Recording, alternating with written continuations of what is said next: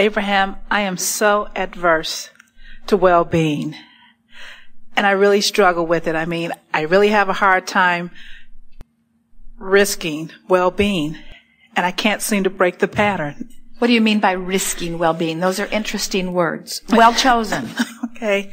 Things like, I'll have a positive thought about myself, and instead of latching onto the thought and letting it grow, I just kind of let it dissipate and go right back to thinking something negative.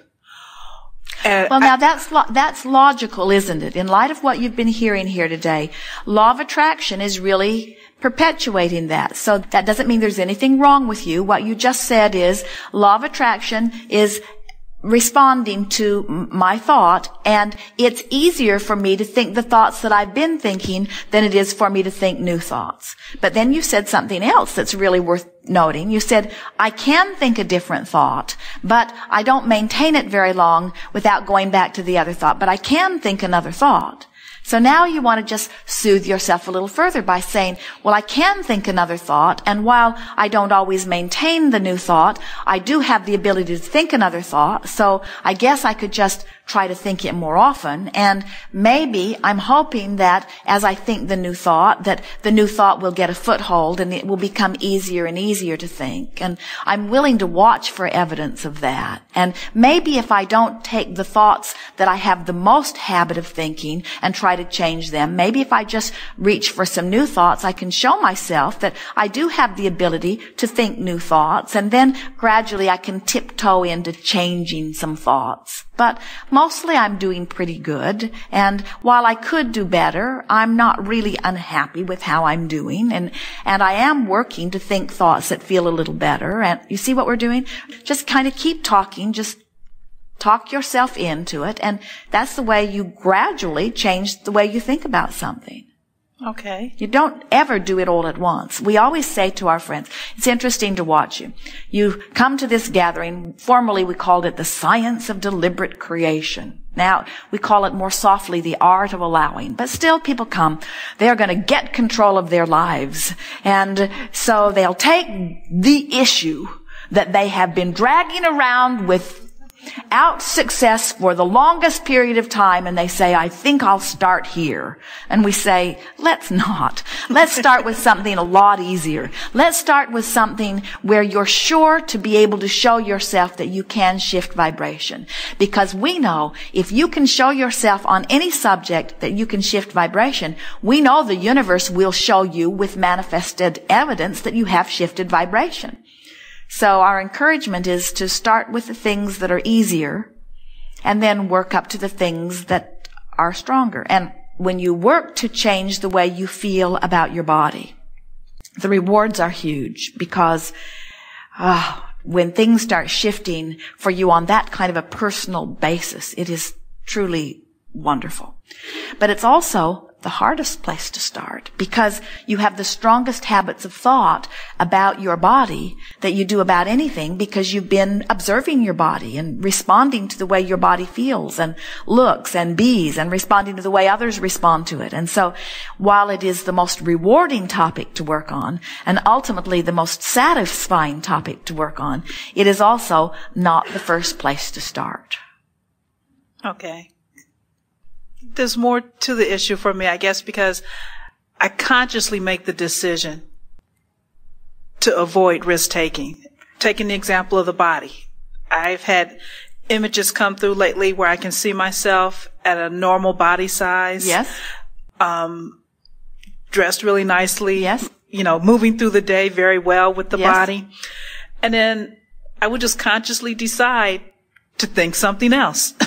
Negative. We don't think you're consciously trying to sabotage your own thoughts. We think that you are sensitive to the thoughts that you're thinking, and you are observing that these thoughts are easier for you to think than these thoughts. It's sort of like if somebody said to you, all right, now we're going to do 50 sit-ups. So everyone lay on the floor and let's do 50 sit-ups. A lot of you would do one.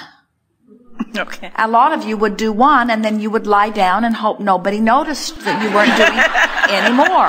And it isn't because you didn't think about doing them, and it isn't because you couldn't make the effort to do them. Okay. It's just that you don't want to do them all that much, and it's not easy for you to do it all that much, and frankly, it's easier for you to just lay on the floor than to do the sit-ups. And this is not different from that. These are sort of like mental sit-ups. It's just easier to think the thought that you've already trained yourself to think, because you've already got that vibration activated within you. So that's the vibration that's flowing. It's sort of like a train that's moving 100 miles an hour in that direction. It's easier for it to continue to move 100 miles an hour in that direction than it is to begin instantly moving 100 miles an hour in that direction, or even for it to stop moving at all. There is a momentum factor. Even if all of the energy was cut from it, even if the fuel stopped and the engine was turned off, still that momentum is in place. And it's the same sort of thing with the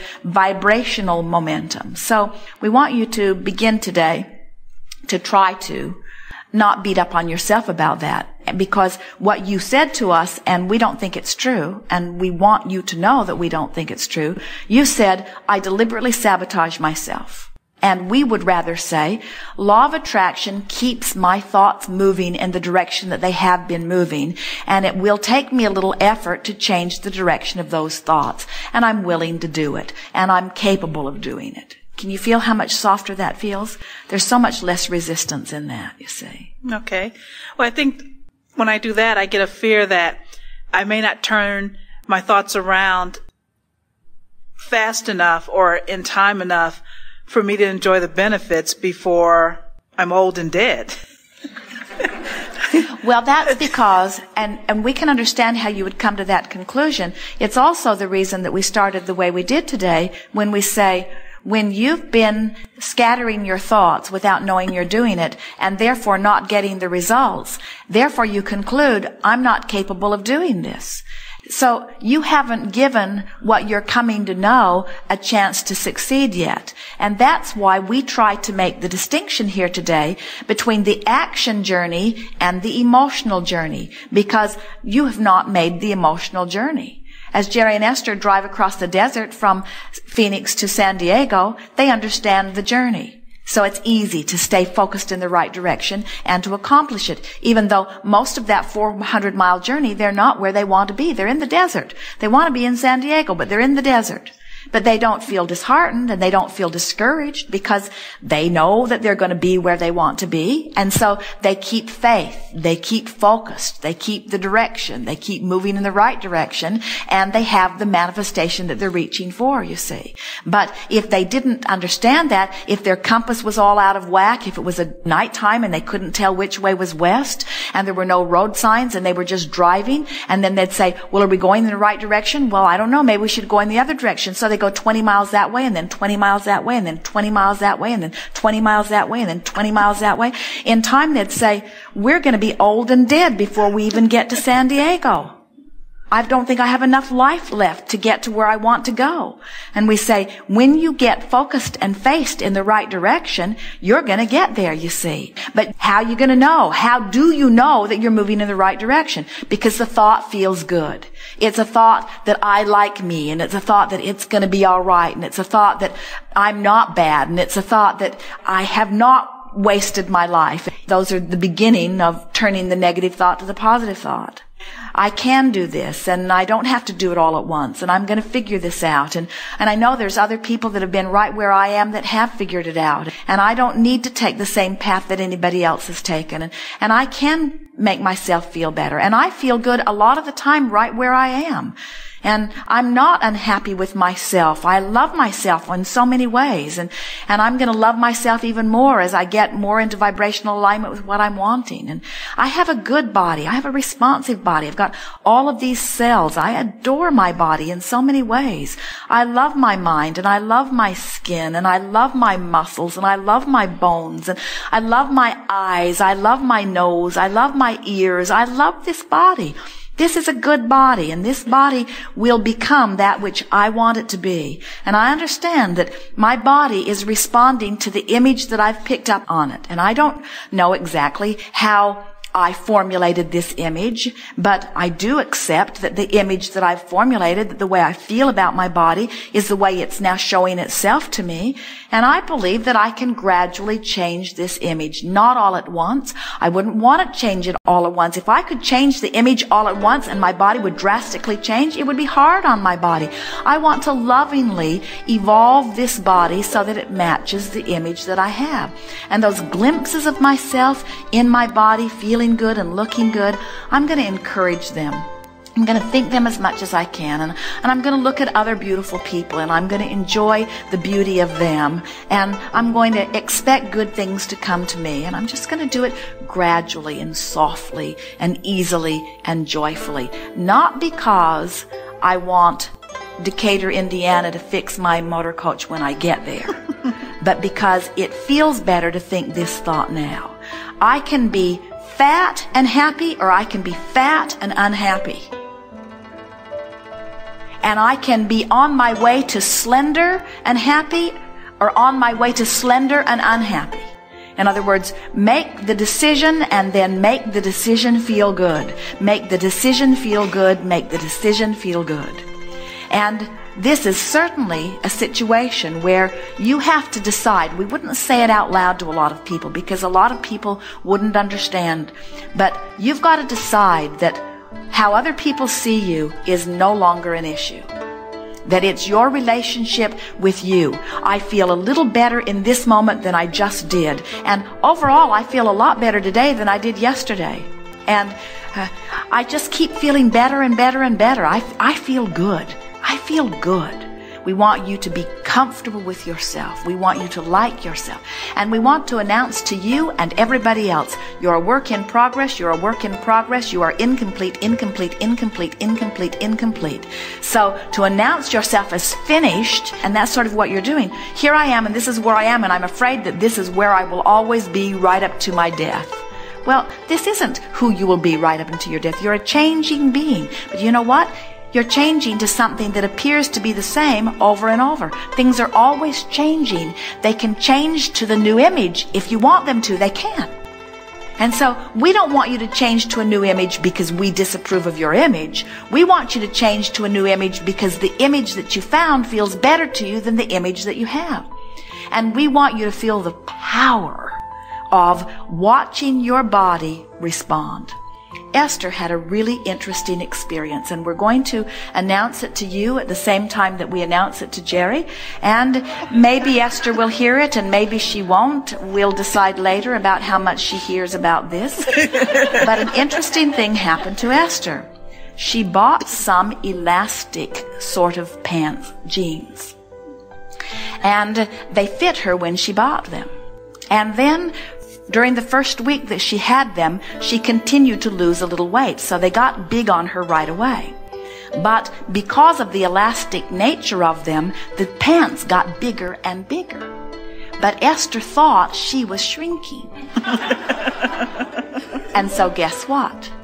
She did. In other words, her pants, don't tell her.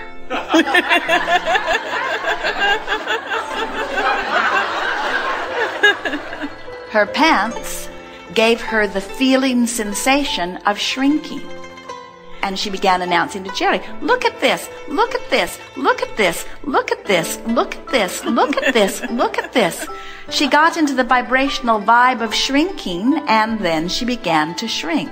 The way you feel is everything. Much of the world would say, oh, you're delusionary. Much of the world would say, oh, you're in denial. And we say, whatever it takes to tweak the way you feel, because the way you feel is everything, you see. People who feel beautiful are beautiful. People who feel fat are fat. People who feel thin are thin. People who feel smart are smart. People who feel dumb are dumb. In other words, the way you feel is the way your body responds to your environment every single time, no exceptions, you see. So get some stretchy pants and announce to yourself that you are shrinking, and get a mirror that makes you look skinnier than the mirror that you've got. And when you walk past a reflection that is attractive in nature, look at it, and if you know that it isn't, then don't look. In other words, do everything that you can do to enhance the feeling sensation of feeling just a little bit more the way you want to feel. And it is our promise to you that these magnificent, cooperative, listening, tuned-in cells of your body are eagerly conforming to the image that you have of you.